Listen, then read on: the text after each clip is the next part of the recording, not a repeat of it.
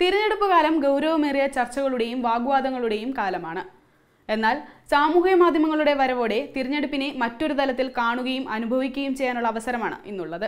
ചിരിപ്പിക്കുകയും ചിന്തിപ്പിക്കുകയും ചെയ്യുന്ന ചിത്രങ്ങളും വീഡിയോകളും ഒക്കെ ഇന്ന് തിരഞ്ഞെടുപ്പ് പ്രചാരണങ്ങളെ അവിഭാജ്യ ഘടകമാണ്. അത്തരത്തിൽ സോഷ്യൽ മീഡിയയിൽ സ്ഥാനം പിടിച്ച കുറച്ച് വീഡിയോകൾ നോക്കാം. ആദ്യമായി സാംസ്കാരിക തലസ്ഥാനമായ തൃശ്ശൂരിൽ നിന്ന് തന്നെ തുടങ്ങാം.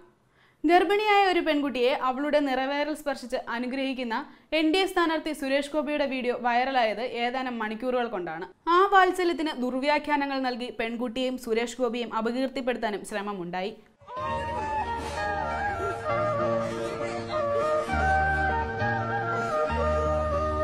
എന്നാൽ രണ്ടാമത്തെ വീഡിയോ ഈ തിരഞ്ഞെടുപ്പ് കാലത്തെ എല്ലാവരെയും ഏറെ ചിരിപ്പിച്ച ഒന്നാണ്. ഒരബദ്ധമൊക്കെ ആർക്കും പറ്റും. എന്നാൽ അബദ്ധങ്ങൾ ഇങ്ങനെ തുടർന്നുകൊണ്ടിരുന്നാലോ? അതെ, PJ കുര്യൻ രാഹുൽ ഗാന്ധിയുടെ പ്രസംഗം തർജ്ജിമ ചെയ്ത വീഡിയോയാണിത്. രാഹുൽ ഗാന്ധിക്ക് കിട്ടിയ മുട്ടൻ പണിയായിട്ട് വേണമെങ്കിലും ഇതിനെ കണക്കാക്കാം. He's never made an aircraft in his life. Sound problem. Then what do we do? Echo problem. I think you just echo problem. That echo is coming. Okay. He has never made an aircraft in his entire life. He has never made an aircraft in his life. Okay, Atilla. But he's given the world's biggest defense contract. എന്നാൽ അദ്ദേഹത്തിന് ഏറ്റവും വലിയ ഒരു aircraft contract ആണ് കൊടുത്തിരിക്കുന്നത്. Thank you very much. Jai Hind. Thank you. നിങ്ങൾക്ക് എല്ലാവർക്കും നന്ദി.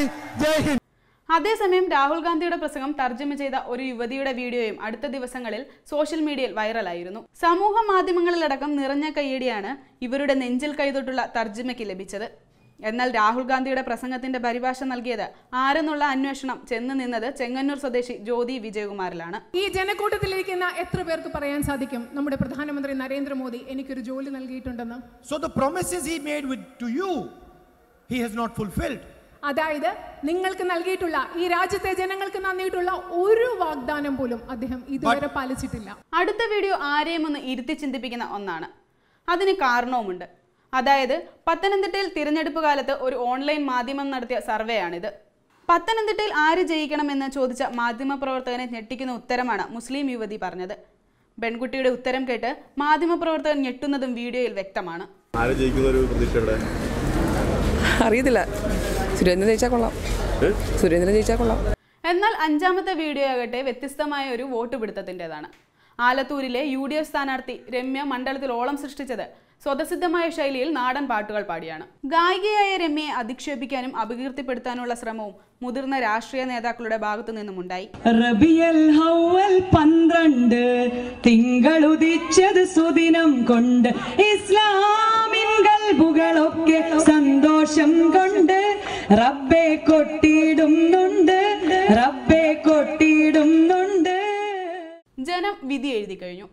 പ്രചാരണത്തിന്റെ ചൂടും ചൂരും അട്ടഹാസങ്ങളും ഒതുങ്ങിക്കഴിഞ്ഞു. ഇനി ബാക്കി നിൽക്കേണ്ടത് ആക്രോശങ്ങളും ശത്രുതയുമല്ല, മറിച്ച് സൗഹൃദമാണെന്ന് അടിവരയിടുന്ന ചിത്രങ്ങളും സോഷ്യൽ മീഡിയയിൽ വൈറലായി കഴിഞ്ഞു.